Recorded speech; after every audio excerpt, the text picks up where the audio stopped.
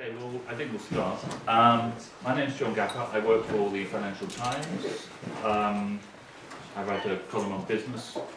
I've spent the last 7 years in New York, and I've just returned to London after that. So I lived through the Lehman Brothers crisis in New York. And the only observation I have today about living in New York or London is that I noticed, I looked at the weather in Brooklyn, where I used to live, and it's nice and sunny today, so I'm missing it already. We have a great panel here today. I think the only possible weakness of our panel is I suspect they're all slightly pro-business and pro the city, perhaps. We'll find out, and we'll find out whether or not there's any difference between the panel and the audience. We're going to start off with a quick presentation of a few of the diverse things the panel have got to say in 3 minutes each, and I'm going to call on James to start off. Okay, I'll try and get this relatively short. At Policy Exchange, we've looked into, or are looking into, corporate governance in some detail. We started with the Vindicated review on exec comp.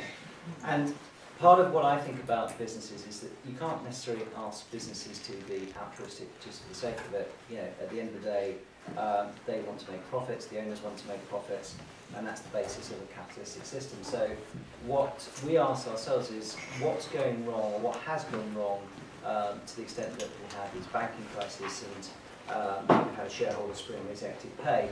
And I would argue that what's broken down, particularly on the corporate side, is the kind of principal agent, which is that the owners of the businesses don't really control the businesses anymore, and the executives don't have the right structure in terms of incentive and compensation. So what we looked at doing in our exec pay report and what we're taking forward in other areas to say, how do you align the interests of the owners of the business, which want a long-term success, and the executive. Now, in our executive pay paper, we said that part of the problem with a lot of things that have gone wrong, we looked at RBS, we looked at punched taverns, we looked at cable and wireless, amongst others. If you look at where companies have made errors and where they've failed and the executives have failed, frequently it's where the incentive structure has been too short-term. So executives have made decisions on a short-term basis which have then been bad news for the company in the long run.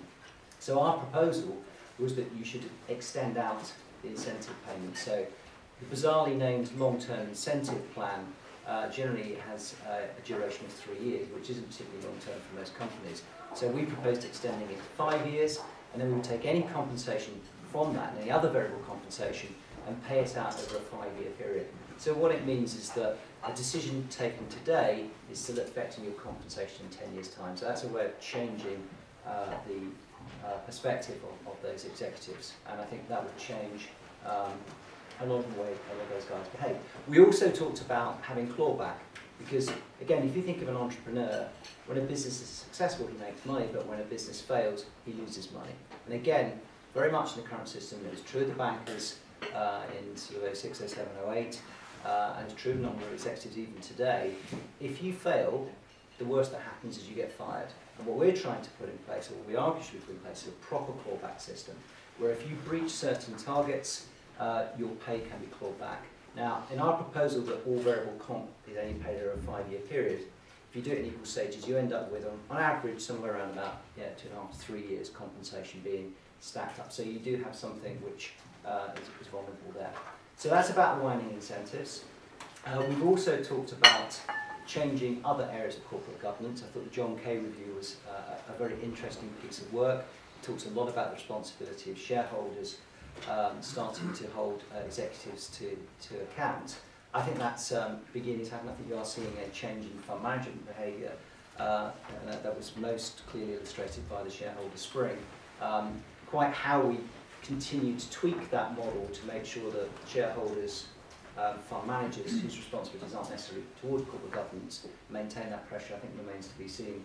There are other ways you can do it, and one of the ways that we feel there's a real weakness in the UK system is something which we're pretty good at in the UK, which is we rely on the talented amateur instead of the professional and the non-executive director class.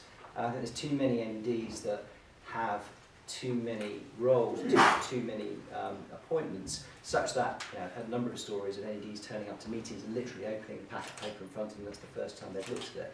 One of our proposals is that non-executive directors will be limited to a maximum of 5 directorships, which they would have to devote at least 4 weeks to. So you have non-executive directors who can question the executive. Again, if you think about an organisation like RBS, no one questioned Fred Goodwin, no one felt able to take him to task. We're also thinking of giving NEDs the power to actually commission reports, independent reports, into proposals of the executive. So I've just floated those as a few ideas. Right. A lot of ours is about restructuring incentives to bring them better into line. Okay, we can talk about some of those topics. Adam? I think I come at this from a very different perspective. I mean, I represent about 104,000 companies with 5 million employees. They range from sole traders up through to PLCs and in all sectors across the economy, rather than just in the sort of city-based sectors, financial sectors. They're companies that consider themselves very responsible, going back to the title of our discussion today already.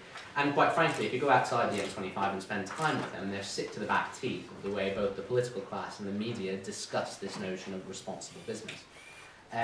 They feel like the political class has effectively appointed itself as judge and jury of the business community, when in fact these are the people who are volunteering in schools, these are the people who are doing their very best to train up young people where the state and the family have failed. These are the people whose basic entrepreneurial instincts are generating tax revenues. So there is quite a strong depth of feeling that I think shouldn't be underestimated out there in the real economy amongst many companies, whether privately held or PLCs, about the level of state intervention that's sometimes proposed in this area. Just make 4 very quick points if I can, and hopefully they'll contribute to the discussion later. The first is that we're very clear that a responsible business should be defined as a company that pays its taxes, obeys the law, and makes a profit. Sounds like Milton Friedman. Well, we asked the British public what they thought in November of last year, and 82% actually agreed with that sentiment. Now, if 82% of the public is agreeing with that sentiment, I would suggest that the political class is living in a bubble that may be a little bit divorced from the reality of what everyday people think. The second is, I think the question is not what business can do to improve its reputation, but rather what the media and the political class can do to understand business better. It's easy in the media and in politics. You focus on the 6,000 large companies in this country because a lot of them are household names and they're people that you can talk about. What about the 28,000 medium-sized companies and the 1.1 million employers in total who actually provide the bulk of employment, the bulk of economic activity? You don't have a great dialogue about those companies, so instead you only focus on the governance issues facing a very small percentage, dare say, FTSE 250, really. The third point I want to make, which I think is truly fundamental here, is that a government that tries to regulate or legislate for greater responsibility, in inverted commas, in business, risks some very serious perverse consequences. I think James just touched on a few of the potential ones in his remarks there when thinking about knee-jerk reactions to what we've seen over the past few years. I think the promotion of responsible business is one thing, but actually using the tools of political power to enshrine a really subjective and fluid concept of responsibility into law will only result in compliance regimes, tick box stuff, burdens, red tape, regulation, cost. I don't think it will actually result in a change in outcomes or a better situation. So I guess to conclude, finally, I think we need a different narrative about business in Britain. Shameless self-promotion, that's why we run our own Business is Good for Britain campaign, and actually talk about case studies of real businesses in the real economy, whether they're big PLCs or small companies, acting responsibly on an everyday basis. The trouble is, you don't often hear about them, so I think we should hear about them a bit more in these discussions about responsibility, and perhaps the outliers and the scofflaws a bit less. Great, thank you. Tim?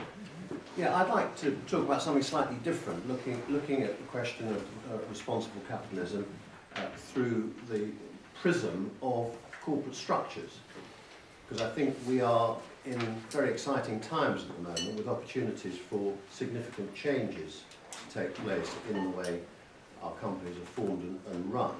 I mean, when I started as a corporate lawyer in the 1960s, the sole responsibility of company directors was to maximise the profits of the shareholders. That was enshrined in the company's legislation. We steadily have moved a little bit away from that, in the directors now are required to take into account the interests of employees and other stakeholders, and of course there's the corporate social responsibility agenda, which is also becoming enshrined in companies' behaviour and company law. But we think in the Liberal Democrats that this is a big opportunity with the current recession to look again at the structures. We as a party over the years have always been very much in the forefront of arguments for greater employee ownership. Indeed, one of the only lasting effects of the Lib Dem Pact in the end of the 1970s was some changes to the tax law implemented under pressure from the Liberal Party in that pact for tax relief on employee ownership. And that was, I think, probably the only lasting result of the Lib Dem Pact. And we as a party have always flirted with the idea of two-tier boards, very much on the German system. Nick Clegg, in a speech earlier in the year, referred to trying to create more John Lewises, more companies formed on the John Lewis model. And today, this meeting is rather opportune because this morning we approved our policy on employee ownership and mutualisation in the conference, and if I can just share with you some of those policies. I mean, the basic proposal is that legislation should be amended to allow the option of a two-tier board structure where companies and employees wish to adopt it. That where 5% or more of the shares are owned by employees, the employees have the right to elect a member to the board. There should be a minister in biz with responsibility for this whole area. And fundamentally, there should be a right to request in the following circumstances, where employees of publicly listed firms with over 250 employees have the right to request 5% of the shares. Employees of all companies limited by shares with over 250 employees have the right to request an employee share scheme. And at the point of transfer of any business, employees have the right to put in a bid for the firm that employs them. Employee share ownership should be encouraged in the same way as in the United States, with a discount on capital gains tax. And that the new minister, in conjunction with the Department of Community and Local Government, should have responsibility to build community-based initiatives for mutualisation. Now, this is all pretty radical stuff. What I do know is that the Liberal Democrat members of the coalition are very keen to progress some of these ideas, and of course we do have the Secretary of State for the Biz who will run with this. So I think this I believe is part of the debate that we're having today. Great, thank you, Ian. Ian Smith, I'm a partner at Deloitte, so in the audience, for the purpose of the audience, I represent business and big business, as it were. So I deliberately didn't bring my red braces this morning, but therefore every instinct of my body had to do so. I think you're representing our readers, so that's good. Thank you, John. Our perspective on this, and it somewhat comes from where Adam is talking about. Business, I think we all accept, has let itself down over the last 4 or 5 years with taxpayer bailouts, executive remuneration issues. But it is that the masses being denigrated by the few. What we have to actually understand is that the majority of businesses in this country are well-meaning, well-run, and profitable, responsibly run organisations. Notwithstanding that, there is clearly a message that we need to get across in terms of why we're doing that, how it benefits society in the broadest sense. And the other thing we need to bear in mind is the context. So the context is businesses taking a bit of a bashing over the last 5 years. But if you look at other big institutions in society, newspapers, Parliament, you know, this is not that we shouldn't disconnect the two. Society as a whole is looking at its big institutions and expecting more responsibility for them. So it is incumbent upon us to respond to that It doesn't necessarily mean changing the fundamentals about how business operates, because in its purest sense, business is absolutely vital for a thriving society. It brings technology, it brings innovation, it brings challenge, it brings employment. So we have to recognise that that remains the case.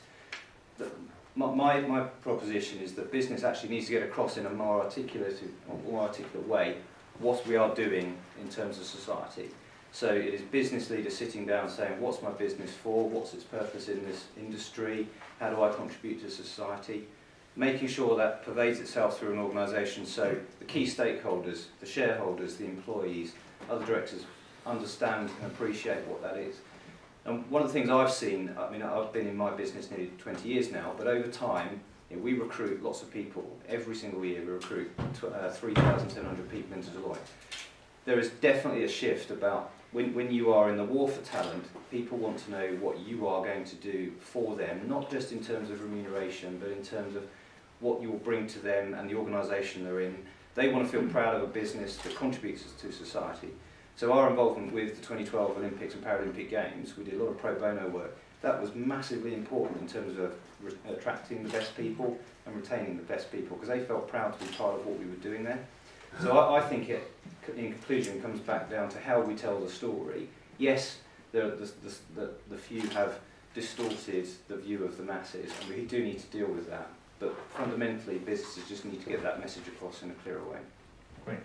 Well, look, thanks very much. That's an admirable panel, short and to the point. Thank you very much. We're obviously going to have a broad discussion with the audience, but I'm going to start off by asking one or two questions that those opening points raised. And one of them, I think, one of the things I was hearing between Tim and Adam is what seemed to me a disagreement about what business is for. I mentioned in the middle of Adam's discussion Milton Friedman's statement on the purpose of business, famous shareholder statement that says the purpose of business is to make a profit for the shareholders, providing that the company is obeying the legal and moral norms of the society. It is not to go out and work for other stakeholders that the company may define, such as the unions, the greater good of society, responsible business. Now, I heard a disagreement here. I heard that Adam essentially believes in the Milton Friedman view of business. Is that right? I think you can be a responsible business and adhere to those principles. I don't think that it's a black or white issue where you can actually take responsibility away from a business that adheres to the legal framework, pays its taxes, and is abiding by the spirit and the letter of the law. So as long as it's abiding by the spirit and the letter of the law, and it pays its taxes and it doesn't do anything shocking that it should be sent to jail for, or its director should be sent to jail for, then it's contributing to society by its very nature. Those are its obligations. What the business then chooses to do, and I think that's what Ian just has come on to, what the business then chooses to do, whether it's to bring employees and talent into the business, whether it's to show its commitment to the communities and where it operates, is surplus. It is excess, it's over and above. But I think the message is that most of the businesses that we represent, most of the businesses I see out there, are doing both. Right. But Ian's definition was interesting me because he suggested that it was good for the business in terms of recruitment or so forth to act responsibly. Absolutely. There was a sort of utilitarian benefit to being seen as a good member of society. But that, of course, doesn't contradict the idea that it's simply good for shareholders, that you're doing whatever is good for shareholders, and if it means sponsoring the Paralympics or behaving in what appears to people to be a good and attractive way, that's basically for the shareholders. Is that right? It's for the shareholders ultimately. Well, ultimately it's for the shareholders. But my premise is that the more progressive businesses are in accepting social responsibility as a key part of their strategy, they will differentiate themselves from their peers and therefore be more successful. Because they will get the best people and they will have a better relationship with their customers.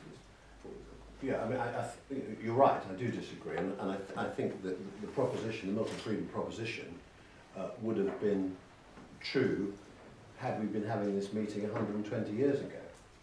But the world has actually moved on in terms of, I mean, just without being technical about it, the law has moved on from that proposition. You know, the directors do have obligations that go wider under the current company law, that go wider than just the Milton Friedman proposition. So I think, you know, we can't put the genie back Right. into the lamp. I mean, that argument is over. The question is how much further should it go? But it's rather a different point as to whether people should sponsor the Paralympics and because ultimately, as you rightly say, that could be justified as being for the benefit of the shareholders because the genes running rampant don't necessarily do good things. I want to ask Tim a separate question, which is, you talked about, well, we could have been having this discussion 120 years ago. From what you're saying, two-tier boards, employee ownership, that sounds awfully reminiscent of an entire decade of discussion that we had in the 1970s, and it frankly went on nowhere. The idea that we should move from Anglo-Saxon capitalism to the German model has been talked about for a very long time and simply hasn't got very far. Yes, although of course that is right. It's now back on the agenda, I think, and I think the whole structure of how companies are organised is back on the agenda primarily because of the perception that the existing structures rather failed. Which is really the underlying purpose. Well, it's failed in the sense that it hasn't delivered what over the last 4 years what everybody assumed it would deliver. Now you can say that's because of worldwide pressures. You can say all sorts of reasons, but the reason these issues are on the agenda are because it's quite clear. Let's take John Lewis as an example. John Lewis is clearly a hugely successful company, and it is not organised in the traditional Companies Act way. It's organised as it's owned by the employees. Now, when the economy was booming, people didn't focus on that sort of thing because everybody was doing well. But I think this is an opportunity to look again at whether that. Not replacing existing structures, but supplementing and complementing existing structures. Well, it's certainly true that there's been a move away from mutualisation in terms of building societies and so forth, and we could talk about whether or not we should move back in the right direction. I want to ask Adam one question. You talk about your members or your people you represent, small businesses contributing to society, just really want the government off their backs and not to start interfering with them, but you guys support Vince Cable's idea of a business bank, don't you? Now, isn't that the government stepping in to help the market? There's a clear market failure in terms of business access to finance where we think they can play an important role. I think the businesses that we represent are very pragmatic. They will support government intervention where markets are perceived to be failing. But what they don't want is actually intervention where there is no failure, and I disagree with Tim who said there's a perception that the model of corporate governance has failed. That's exactly right. It's a perception, but if you've got 4.5 million businesses in the UK, amongst which you have several dozen where there may have been governance problems, that is not that the model has failed. That means that there are some people who have done things wrong and probably need to address that. Okay, but it sounds a little bit to me that you want the government to do the things you want, but not the things that it should go away when it stopped doing the things that you have to do. I'm a lobbyist, that's what I'm here for. Okay, James, tell us what the business bank should be doing. Well, I mean, I'm supportive of the business bank from the perspective that I do think it addresses an area of market failure, but arguably also addresses an area of government policy failure as well, because one of the things that I think is a problem, and it's not just the UK government, this is around the world, is that all governments are asking banks to hold much more capital today. On the flip side of the coin, they all want the banks to lend more. The two are completely incoherent, and they just don't stack up. You cannot ask a bank to lend more and ask it to build its capital at the same time. So the business bank, by creating a bank with new capital, is definitely a step in the right direction. I would actually like to see the government go further and start to back off from the drive to higher capital ratios. It's something which I think is incredibly damaging, and I think that if you really want the economy to succeed, you get the banks to lend now and you get them to build their capital ratios later. Arguably, this is a twist on the Ed Balls argument of you do austerity later. I would rather do the capital building in the banks later, because until you get money supply growing, you won't get the economy recovering. So, in principle, I support the business bank. I'm still waiting to see exactly how it's going to work, and they're talking about 18 months to get this up and running. That's a long time when you want the economy to be recovering now. Okay, I'm going to ask you another question before we go to the audience for some questions, and that is, you talked a lot about financial incentives and longer-term bonus structures and so forth at the top level of business and in the cities where you used to work. I mean, what's wrong with these people that they won't get out of bed unless you pay them a bonus, that they act on the basis of short-term financial incentives, when people who aren't in that position may act on completely different...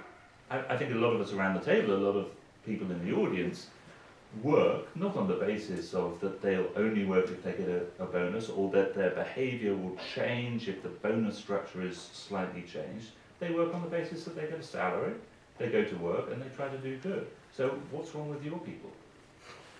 I wouldn't class those as my people. For full disclosure, I did work both for an investment bank and a hedge fund, so and I have seen this at first hand. I think that the problem, I mean, yeah, some of these guys are definitely driven by money. There's no two ways about it. Some of them are very talented, can make lots of money. I actually felt that the real problem in both, particularly in investment banks, banking more generally, was the nature of the structure of compensation, because people who are driven by money, when you say to them, if you go and maximise your profits this year, you get your maximum payout, that's what will happen. And I saw people walk away from the city who were career to date, profit and loss negative, because they blew up right at the end, and still walked away with a lot of their bonuses intact. And this is where I think the structure's wrong, and that's why I talked about incentives, because people were given the incentive to gamble. And Chuck Prince, the CEO of Citigroup, I think is the best example of that. We aren't going to stop dancing till the music stops. Yeah, that's fine if you are motivated on this year's or this quarter's profits. But actually, you should have been thinking 5 to 10 years ahead. So, Citigroup blew up for what, third time, I think, since the Second World War, and largely because I think that the structures were incorrect. And I think for a lot of these guys, so actually, look, you're driven by the desire to make money. That's fine. What I want to do is I want to put some risk control in there and say, if you do make the wrong decision, if you sell, to paraphrase an American investment banker, crap to somebody, actually it's going to come back and bite you. And that's about getting the incentive structure right. Okay. Can I just come back to one point on the business bank, just people may be interested. I suspect, and I completely agree for all the reasons that were articulated then as to why we need it, and I do worry about 18 months, I suspect that this is a compromise. Because I know that there were various people in government, particularly on our side, who were arguing that what we should do is take over the whole of RBS and use that as the business bank. That clearly was rejected by the Treasury because of the potential loss to the taxpayer, but that would have created a much quicker way of getting this up and running, getting more lending. And why do you think you're better at running a bank than LBS? I mean, LBS is clearly bad at running a bank, but why would you be better if you're going to say, okay, well, let's forget about the capital ratios, let's just go out and lend some money?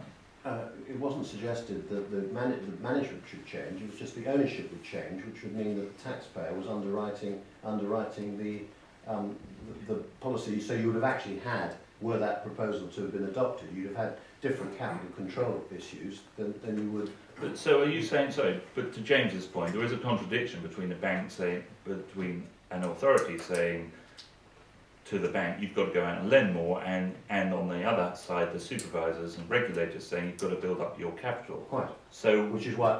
So you would have said you can run on a lower capital. Yes.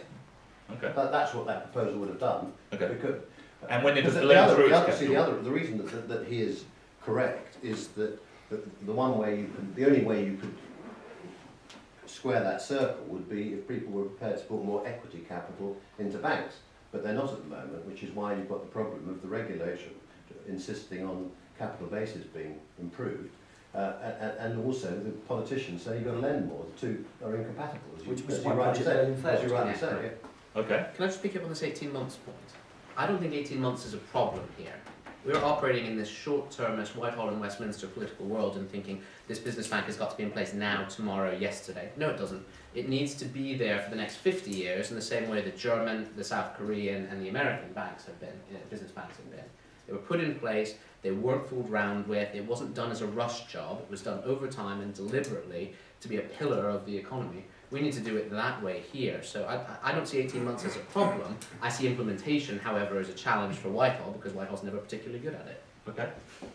let's ask for some questions or indeed some points from the audience, though, but preferably phrasing a question sort of form. This lady here. I have a question of Mr. Barty, who started off by saying that the shareholders should hold directors, etc., to account. It's incredibly difficult to do that since the Big Bang. Most shareholders have to hold their shares in a nominee company, which means that you're going through, the information has to come to you from the nominee company. And that if you have a number of shares, can be very complicated, and it means you can't react in time. So I think that's a bit of a dead duck, unless you can change and make it easier for shareholders to get the information they need to hold their directors to account. Okay, let's have a quick response. Yeah, and I do agree with you. It's actually this breakdown, this agent principle breakdown, which you've got, is a very, very big issue.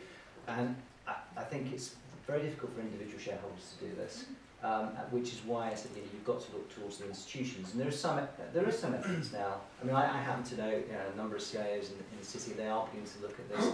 If you look, for example, at what the insurance organisation have done, if you look at what NAPF have done, they're actually encouraging their members to take a more active role in this. And I think when people are now choosing their fund managers, arguably it's incumbent upon us to ask the question of, not just who's got the best performance, but actually who's doing the right job. But I also think that's why you need to do other things like strengthen non-executive directors who should be representing those shareholders on that board and actually asking the question of the executives. The problem with NEDs at the moment, as I said earlier, is this: they do far too many jobs and they have far too little experience of the companies where they're meant to be grilling the executives. That's why we've got a proposal to change it. But I do agree with you, there's a problem. Okay. There was somebody at the back who I can't quite see. Yes. Philippa Tucker from the Chartered Management Institute. I wanted to ask everyone on the board about diversity. To my mind, part of being a responsible business is having thoughts in your mind about diversity, whether that be gender diversity, women on boards, quotas, however you do that. Is that part of your thinking, or do you think that business just has an obligation to employ the best person with the best skills in a full-time position at all times? Well, I'll respond first on that one. I think it's to your latter point, but there needs to be checks and balances within organisations to ensure that appropriate diversity is being developed and built in. So as a business, we monitor the number of female partners we have, we actively monitor the different religious groups, etc. So it needs to be monitored, but it still needs to be the best person for that job, because that's how businesses operate in the most efficient way. Now, if it needs business to react in a certain way to accommodate people's domestic situations, then that should be absolutely fundamental to what we do. And I think most businesses do respond in that way, but it can't get away from the best person for doing that job. I think, irrespective of my view, I'll give you the Secretary of State's view on this, which he entirely agrees that diversity is an issue which must be dealt with, and I suspect companies are subject to warning as that the government will legislate on this issue unless there's significant progress is made towards greater diversity. Now, that's not a threat. I think he's on record as saying that, and I think big companies are responding to this issue, although the progress is slow. Right, I should say in passing that the audience is considerably more diverse than the panel, but hopefully we'll bring the legislation to change that. There's a clear route, sort of a middle way between the two, which is the route that Mervyn Davies has advocated fairly successfully, which is the nudge approach. Yeah. What you try to do is you try to get as many companies as possible to up their game, whilst allowing them to continue to select the best person for the job. It's interesting in our membership that the people who are most outspoken against quotas or legislation are actually businesses run either by women or minority entrepreneurs who feel it would be counterproductive to their work. It's really, really interesting to see that. So helping Mervyn Davies get his message out, and if there are people who haven't signed up to some of those commitments, that's probably the best way forward. Okay. Another question? I'm going to go there first. Yeah, hello, Ian Anderson, Cicero. I'm just interested in the panel's views on... Sorry, you're Cicero? Cicero.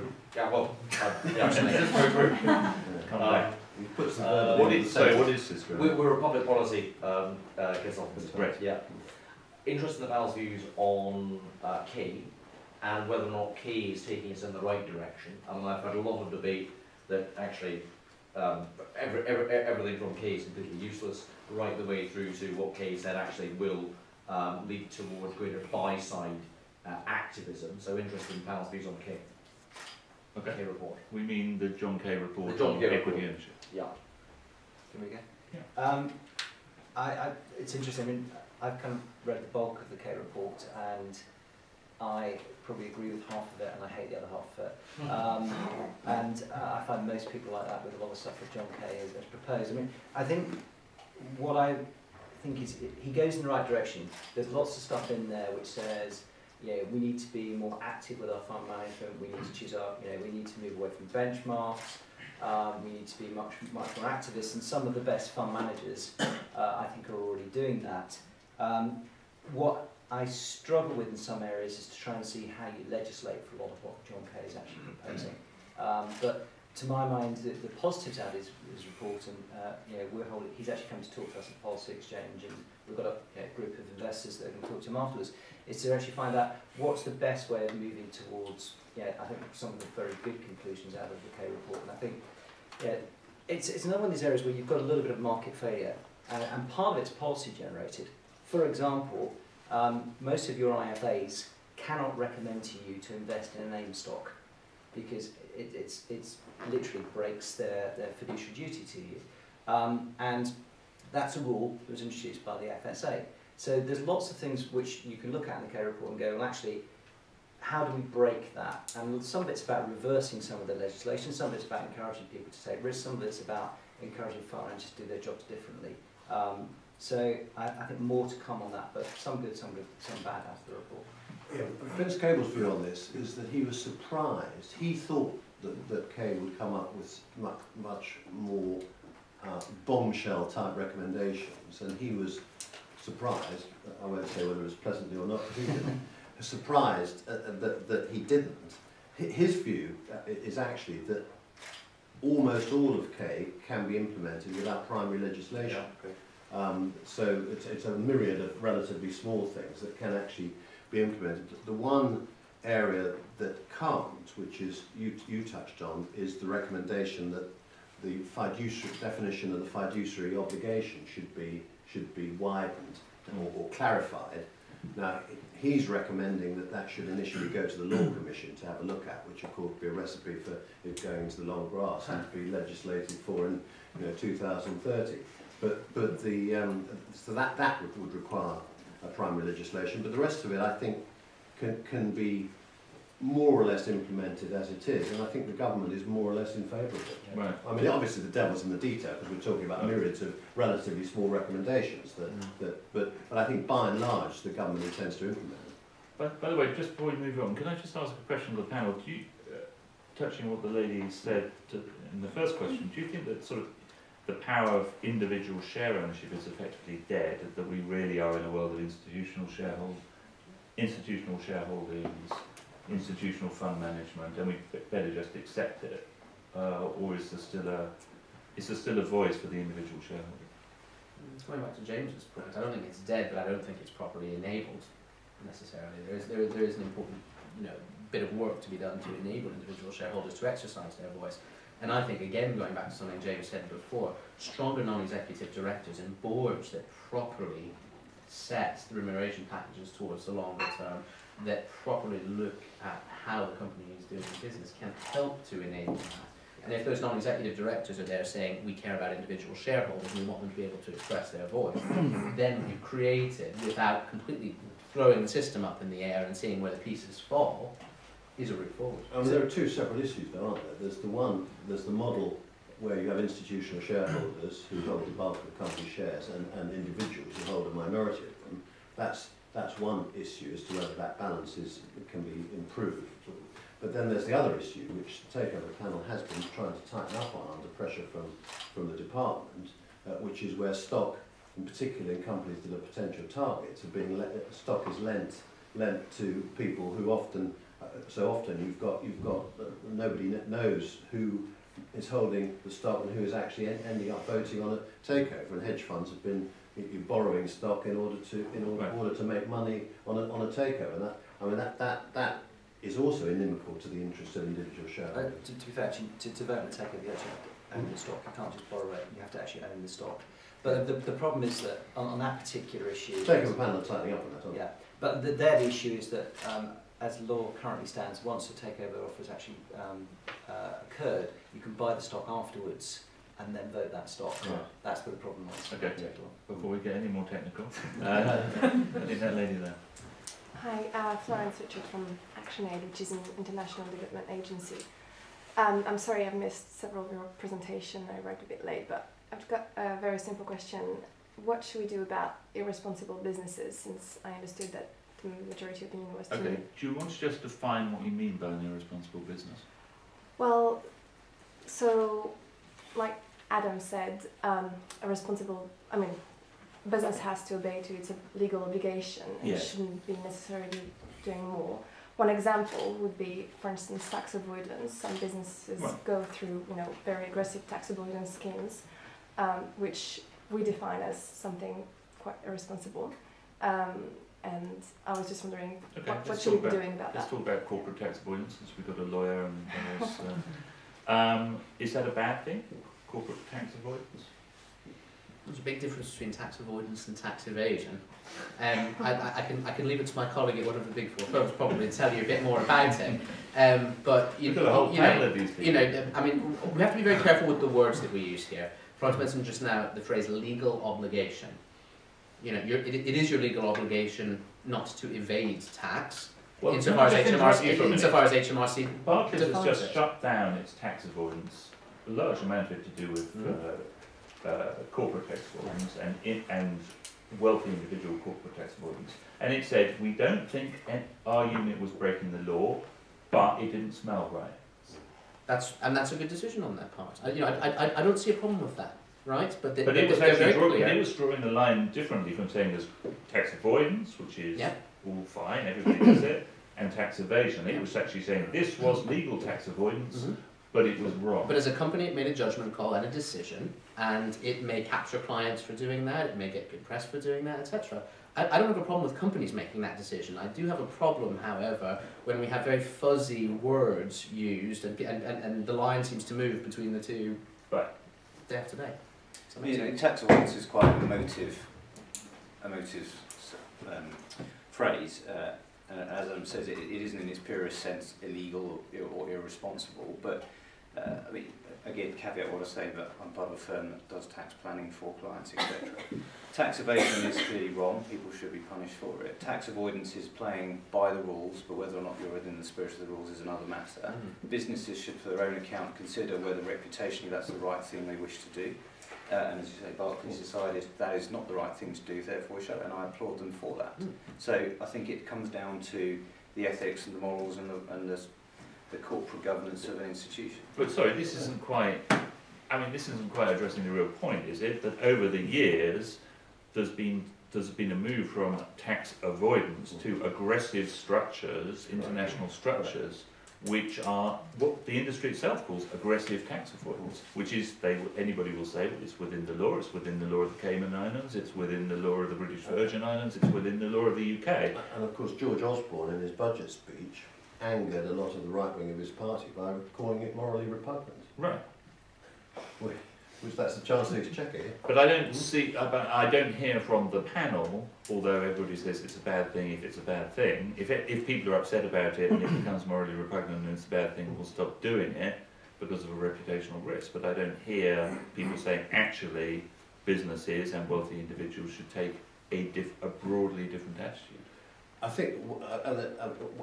think what is happening now is that the government believes that there is a huge amount of revenue to be obtained simply by clamping down on actual tax evasion rather than legitimate tax avoidance. And indeed, they're putting resources into the government, into HMRC, to try and do this. I mean, I've heard the figure of $7 billion a year being bandied about that would be recovered. But that's not from avoidance. That's actually from evasion. And HMRC are having a go at these ornate film schemes, which they seem to be winning.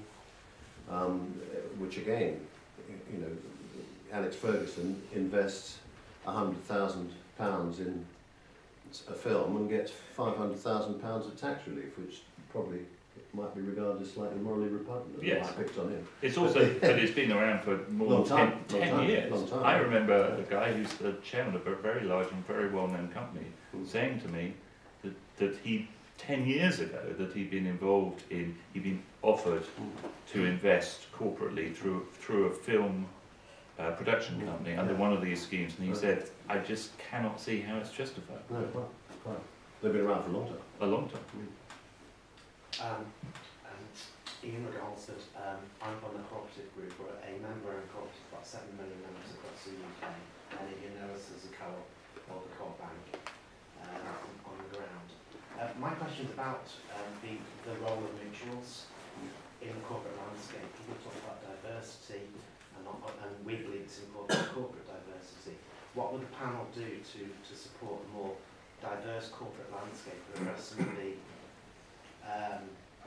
lack of a level playing field, in particular on financial services regulation and capital requirements? Right. I think it's an interesting, very interesting question, and we get the panel's view. And just to remind the audience, in financial services there's been enormous demutualisation, and it's not just building societies and insurance companies, it's investment banks. Goldman Sachs used to be a cooperative, Morgan Stanley was a cooperative, all the largest investment banks used to be partnerships.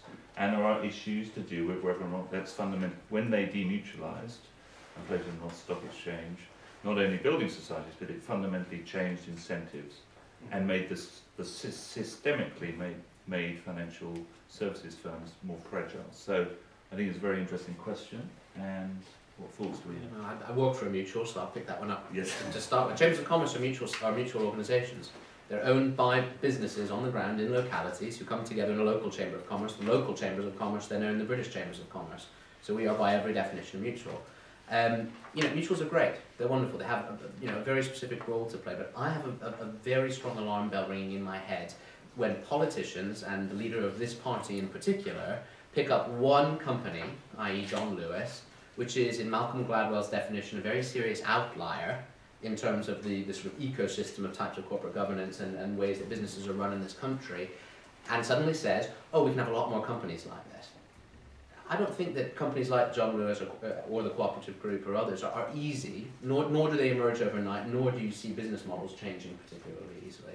So whilst I think mutuals are fantastic, I think we need a note of caution here. We could get to a scenario where 0.5% or maybe even 1% of companies in this country are run on a mutual basis, right? This is not the game changer, just like certain other elements of corporate governance which have been floated in previous years were not the game changers.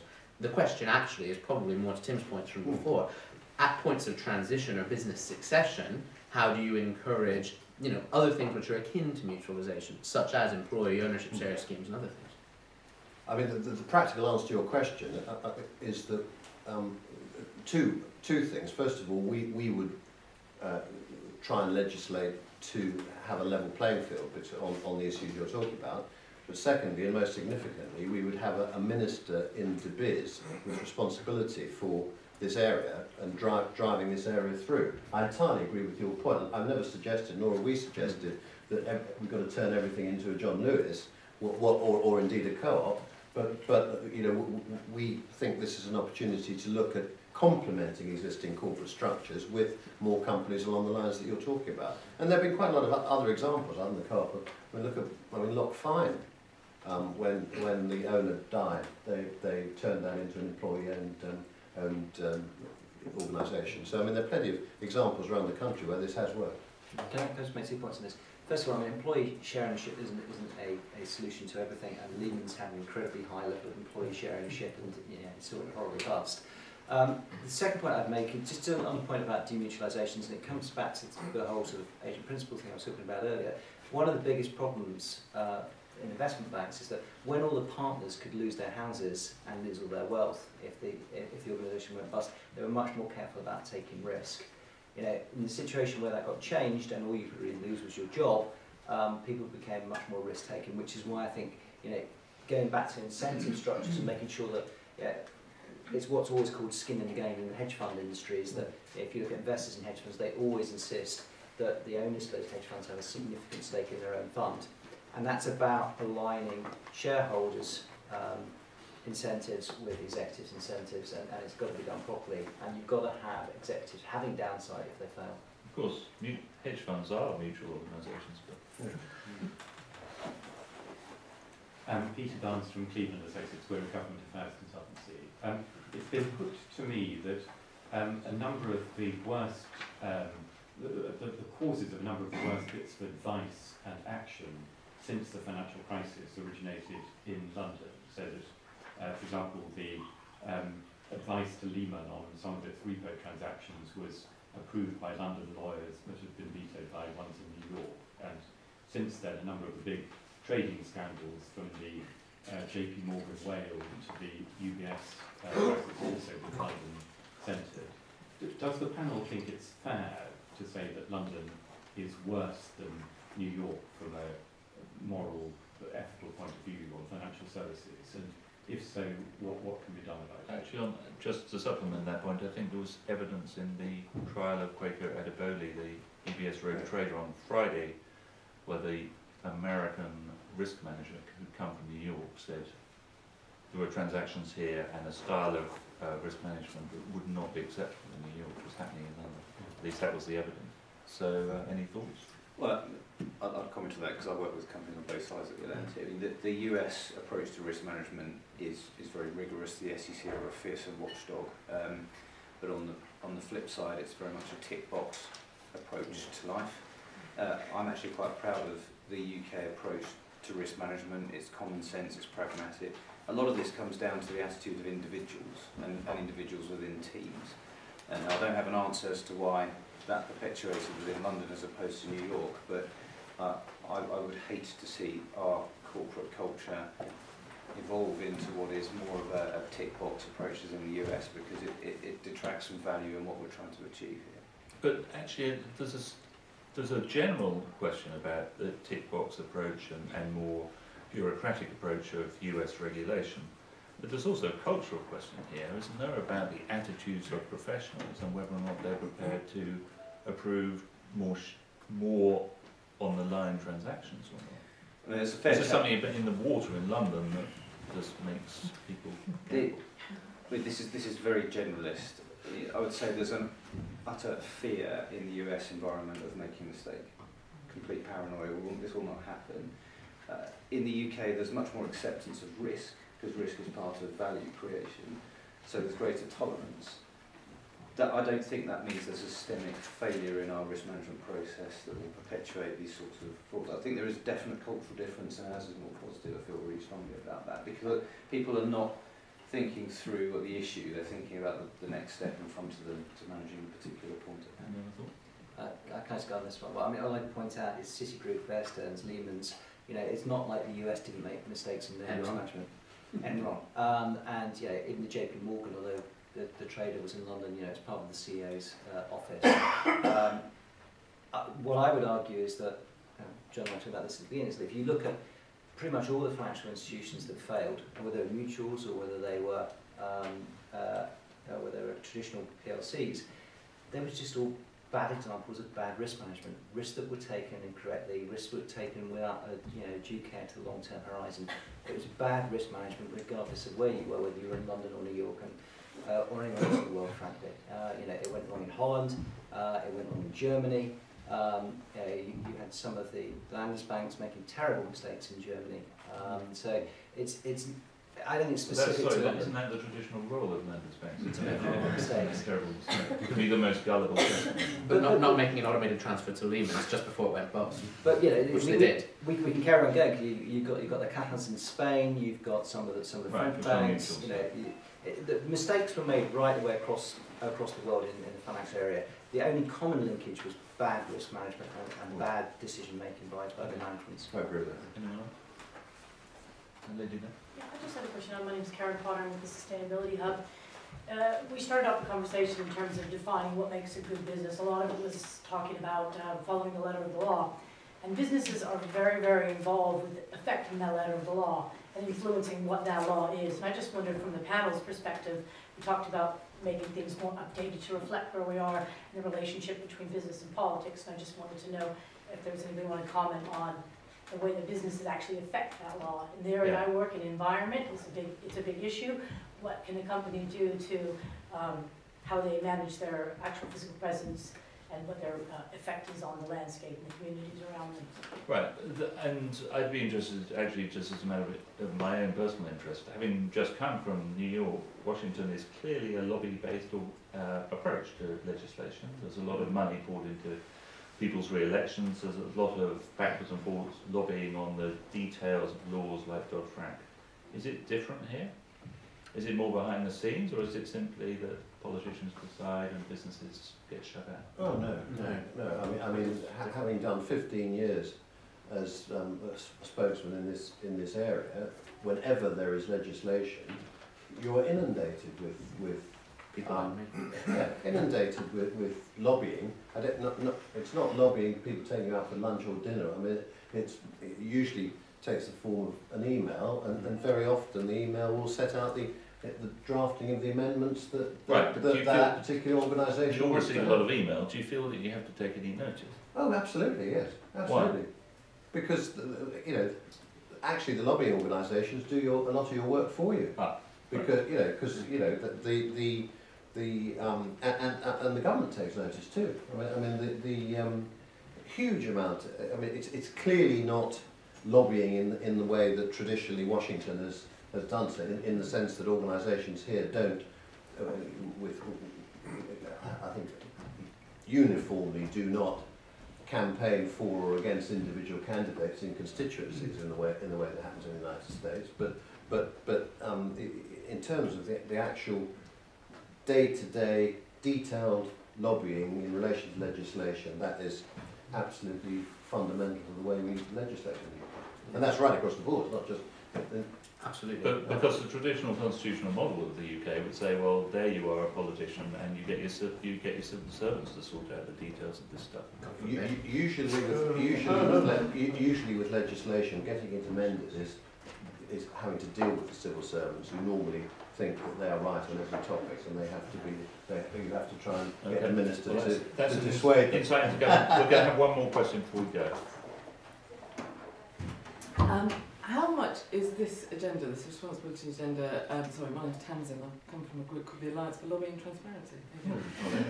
That's very transparent. Campaign for a statutory register, which we don't have here, which you do have in the States, so we don't know who's lobbying here. Anyway, that's not my question. How much is this responsibility agenda is being driven by the very public crises that we've been having, so whether it's Barclays, BP, BlackBerry, Toyota, and then to what extent is the response going to be a communications one as opposed to a structural one? So, I mean, you look at Tim Burt's book, who's a former FT journalist, called The Dark Arts, but he said that CEOs over the last 5 years have been getting incredibly nervous, and so have been investing much more in crisis planning. And so that suggests a communications response rather than a structural response to I think the answer is both. I think clearly companies are aware they've got to get their communications better, but I also think there are a lot of people and a lot of boards now asking questions. And the Barclays example of shutting down a tax planning unit is a good example of a company going, actually, should we be doing that? Maybe not. And I think it's not just public and media and governmental pressure. There's pressure coming from shareholders now, because one of the things that can damage a brand of a company more quickly than anything else is for them to be seen to be doing something which is pushing the limits. There is sometimes an assumption made that a structural response is right and a comms response is wrong. And I think a comms response can if the comms response can deliver the change without the perverse consequences associated with legislation and additional regulation, in many cases it can, just like the example that James has just mentioned, then it can be extraordinarily valuable. Okay, well look, thank you very much, members of the panel and the audience. That was a great discussion. Thank you.